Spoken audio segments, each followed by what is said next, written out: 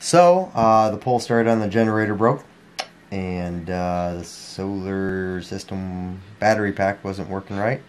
But hey, it's still a nice sunny day.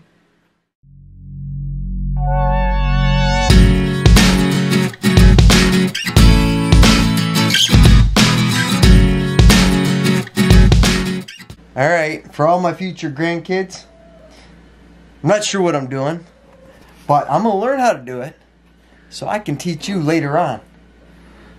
See that spring? It sprang all over. Okay, so this has to go in like that so it can hook onto this piece here. This clip here will hook onto that, and that creates the tension. So now, I'll clip that in there so it hangs on. I'm going to start winding it up. So what is this that you're working on? This is for the pull cord to pull start the generator. And this is the first time I've ever had a pull cord tore apart.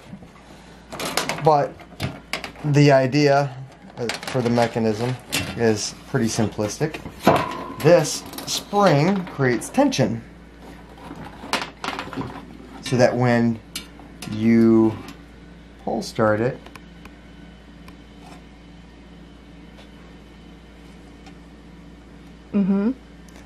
that it pulls itself back in. That makes sense. Then why does that look... See this here slot right here? Yeah. It's perfectly designed to hold that right in place. And I was like starting and I was hooking it to one of these. I'm like, why does that not make sense? And I fingered it out. Oh, okay. And now is the fun part of just winding this in. Well, so this stuff is boring for me. So I'm going to take you guys outside. And I don't know if it's boring for you, but it's boring for me. We'll come back and touch base with him when... Hey, boring. It's boring. It we'll come boring. back and touch base with him when I take you guys outside. I'm going to show you a few things. It is literally like a beautiful spring day out. I am wearing just a very thin sweater. So I had to go to the feed store yesterday and pick up some feed for the goats and chickens and turk. And I picked up a new water bucket. This whole winter, so we got a mount. It's my bad. We got a mount so we can hang the bucket so the goats don't knock them over. Well, we have so many problems with it.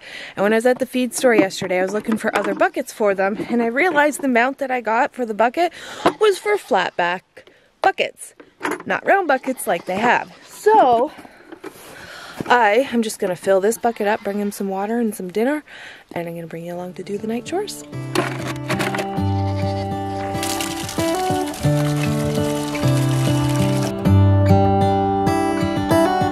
How come the stars come to shine when it's dark?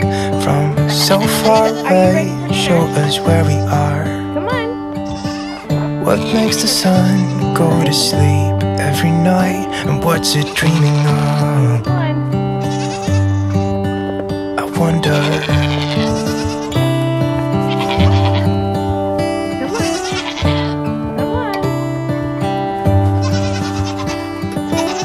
How come the sky So do you guys remember the baby chicks that we hatched out in the fall? We had 2 babes that made it. One or both of them were Azure Blue Mama and Wyandotte Papa. So I thought we had 2 hens, but I think now we have a rooster and a hen. Hi, Mr. Cash. But I have no idea. Oh, hello. Oh, I have no idea how to sex them. They aren't old enough to lay eggs. They will be soon if they're female. But if you guys know, please let me know. There they are, there.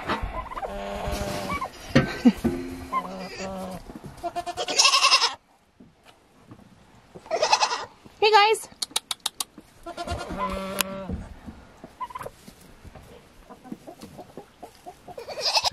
Cash.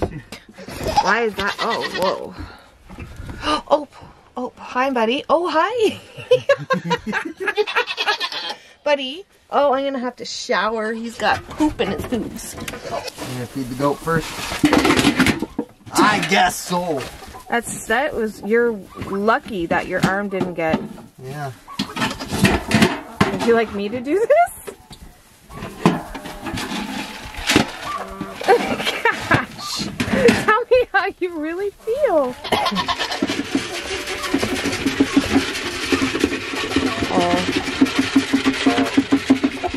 Not much. They'll need way more. That's not for you.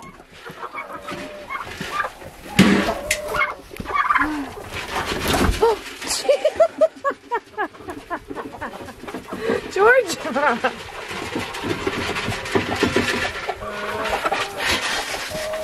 Alright, I'll go get the chickens over there. You want to get up there? Oh, she does too.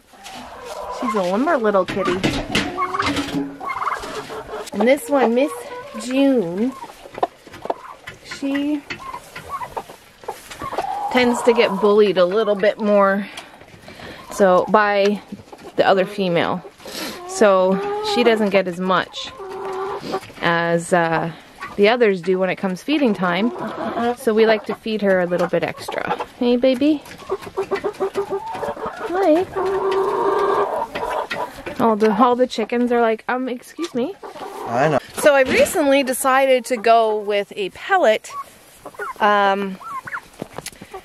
chicken feed. I'm gonna try it anyways, because some of the chickens are a little bit lighter in their combs than the others. So I want to make sure there's nothing wrong with them. So we're trying to give them all the nutrients that we need or they need and everything. So look at them all coming in. It's dinner time.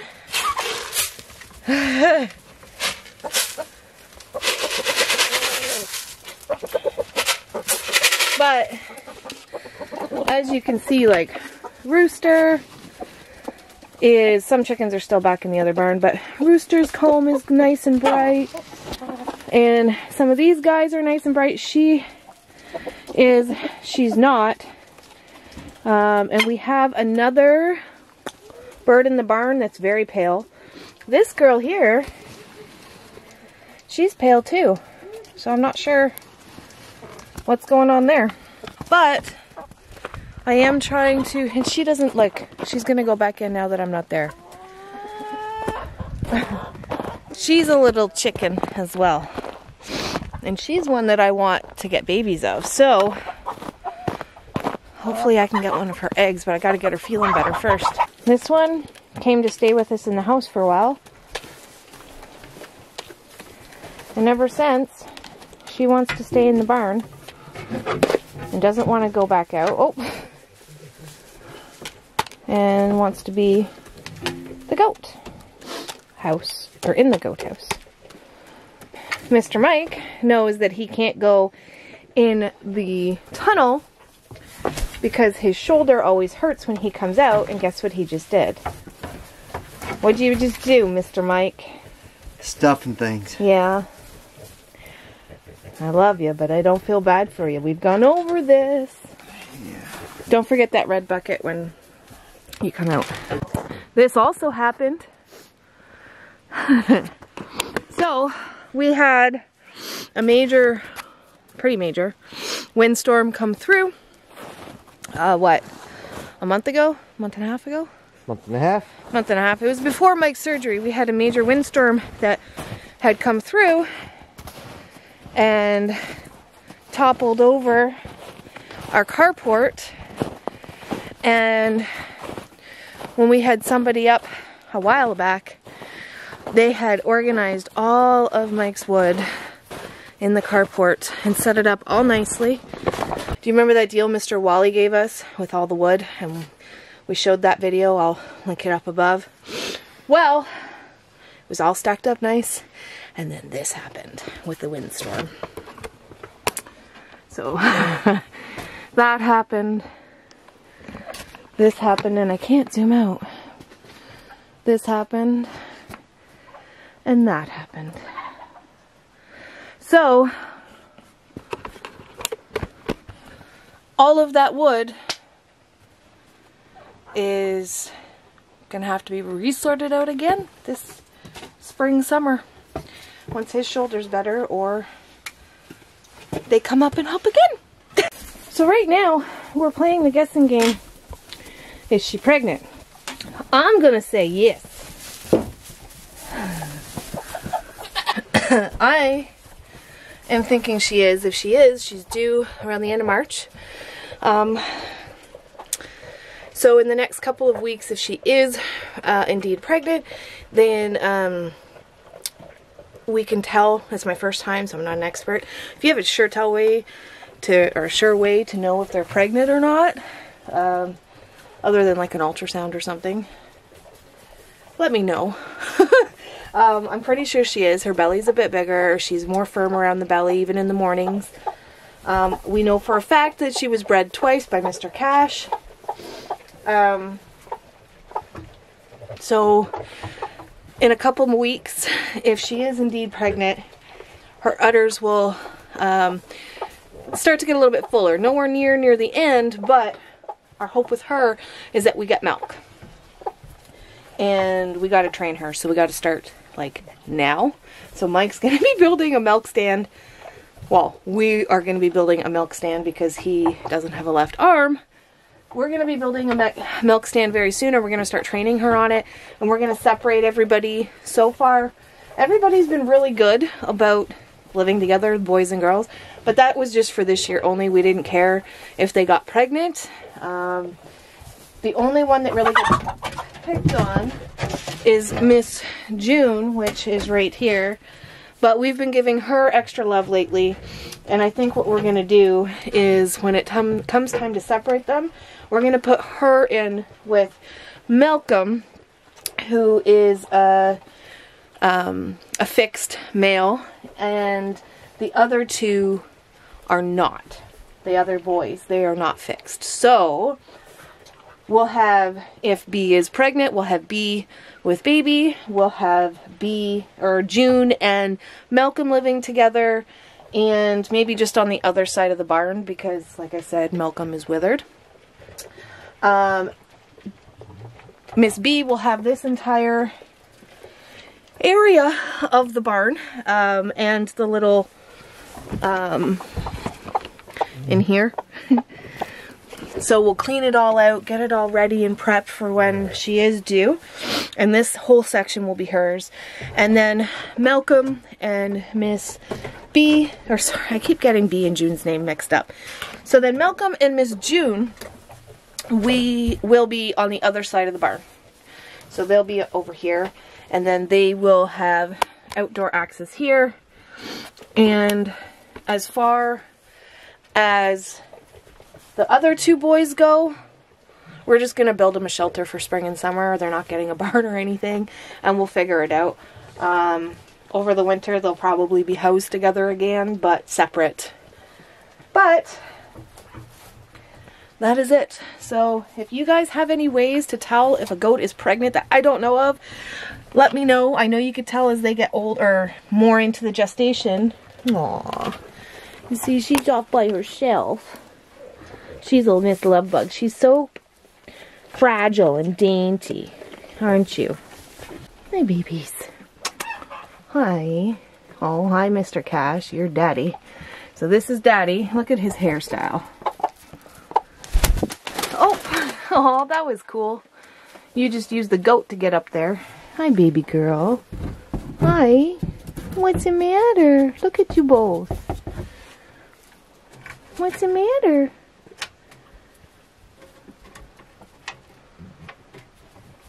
What's the matter? Oh, you love the scratches, don't you? I want Mr. Aiden Blue Eyes. Yes. I want him to breed with Miss June. Yes. I think those two would make a super cute baby. Hi, Mr. Aiden. Hi. Hi, Mr. Aiden. Look at you, Mr. Cash. Look at your funky hair. We're going to have to cut that, huh? Will I have to cut it? Aw. You want me to scratch you? Welcome to our junk house. That should be on like that.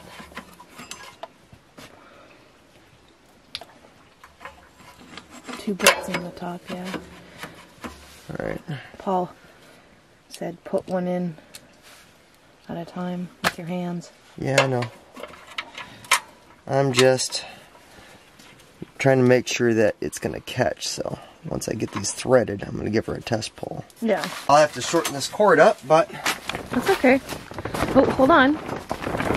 Ready? Here's the test.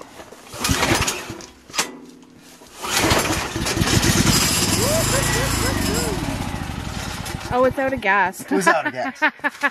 But I shortened up my cable. I fixed it! It's for you kids. Tyler, Parker. And future grandkids. And future grandkids. I can fix it. I figured it out all myself. How to change a pull cord, but we didn't record the whole thing, so now you're going to have to show them in person. I know. That's the best part! The battery bank was giving me issues, and the pull cord on the generator had broken. So I got that fixed today. I pulled the battery out, desulfonated it, and put it back into the system, and then equalized it, which I can describe that later in detail if you need. Hopefully that fixes everything. I won't know until tonight when I find out how the battery bank works. Yeah, because last night we ran out of power. Yeah, so I've been having issues with it. So it was like 2 hours, wasn't it? It was, but I think that was because I pulled the one battery out and it had imbalanced the system. Yeah, so and we didn't get to charge it properly, so we'll see. Yeah, we'll see. It's been on equalize all day. We've had a nice sunshiny day. Give a 20-second... What's equalize? 20 seconds and go. Okay, equalize is when you overcharge everything, so it brings all the batteries up to peak level and they're all full at once, and then the entire battery bank is equalized. And it acts as one battery instead of multiple? Or correct. Kind of so that, okay. During the overall usage, what happens is maybe one gets charged a little bit more than another, and so you'll get an unequalization. So what you do is you overcharge everything, it charges all the way up to full, and then everything gets filled up, and then you're back to balanced. That, when you went to raise your arms up, was so cute, because you could see where this arm just stopped. One tries. So for all those wondering, how is it that you can use your arm and do this? It's because I can use this part of my arm while my muscle's working. It's just, I can't do this or this with any flexibility. Yeah. So as long as I'm holding my arm and I'm just using the grip muscles, which is all I was doing, I can do everything else with my right arm. We'll keep you up to date on how everything's working out. So stay tuned. Until next time. Why does the rain He forgot always the keep red on pouring bucket. down when it's gray outside? It really makes me wonder. Yeah, it makes me wonder. It really makes me wonder. Ooh, I wonder.